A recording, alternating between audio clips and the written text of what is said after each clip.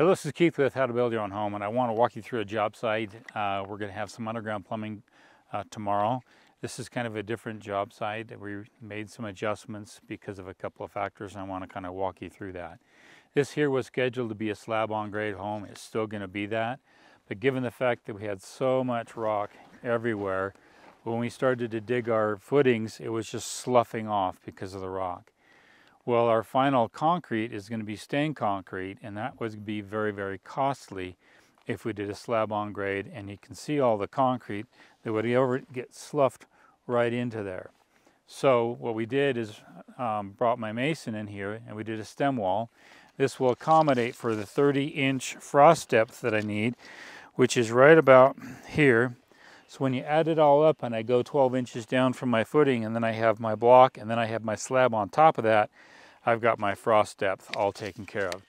But the neat thing is we can get the plumbing in here, get it all trenched, then grade everything and grade it all the way to the foundation here that we've got put up. But we'll do a 9-inch turn down, so we'll actually slough it off just a little bit, so we'll actually be able to bond to this wall. But I want to walk you through a couple things over here and kind of explain what we did and how you want to kind of avoid some possible mistakes down the road. Let's walk over here. Whenever you do a slab on grade, and I do a lot of slab on grade, you want to watch where your plumber is going to punch out. Now, I talked with him on the phone, and I have a footing over here all along this wall here, and I did the excavation work on this job. I had it rolled. It passed. You can see right here these divot marks here. I had a big huge roller come up here right after a rainstorm, and it just compacted everything. It was great. We passed with a 95% compaction test. But as I move away from the hillside, I've got more fill, more fill, more fill, and so that fill gets thicker and thicker and deeper. And I know my compaction is even better here. I passed it here with a 95% compaction, but I don't want my plumber to exit there, and I don't want him to exit here. I want him to exit closer to the hillside, which is right about here. So I am actually going to mark that where he's going to dig underneath the footing. It's going to be probably right about there. And I already spoke with him on the phone that I would mark it at least where I wanted it. He can get in here with the track hoe and dig out that way, and our septic system is going to come out of the underneath the footing here, and it'll come out over there. So that's already marked, ready to go. You notice over here we've got this here's our conduit for power, and again that's in the wall. There will be a 2x6 wall right on top of this.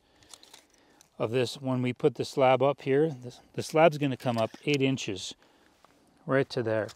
And so we'll have a 2x6 wall, and this is right inside the cell of a 2x6 wall. We've got our U-for ground right here, which I need to paint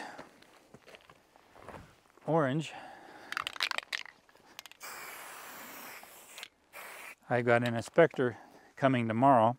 We've also got low voltage right here. This is something that a lot of times owner builders miss out on. We've got our cable, and we've also got our telephone and our Cat5 and other cable in there. And they go straight down and they punch out that way. So we can actually type in, if you look way down there, I've got a low voltage pedestal way down that way. And then this here is going to connect underground to this pole here. A lot of power companies are not wanting to do overhead anymore. They want everything buried in the ground. So this will be buried in the ground all the way over here to that power pole. But I didn't want my plumber to dig under this footing here, and I didn't want him to dig too close to this foundation corner. That's one thing I just didn't want to weaken at all. And he'll dig underneath here, make connection with the septic system. And the good thing is it's not going to be much digging for him, because the top of the foundation is going to be 8 inches. So if we look at the wall here, this here, that is an 8-inch block.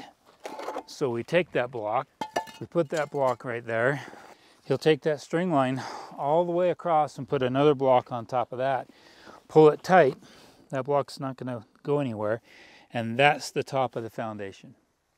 So all he has to do is bring his pipe and come up to the top of foundation. I told him there's not going to be much digging. He goes, no, you're kidding. I go, no, you're going to like this job. So look at all the lack of digging he has.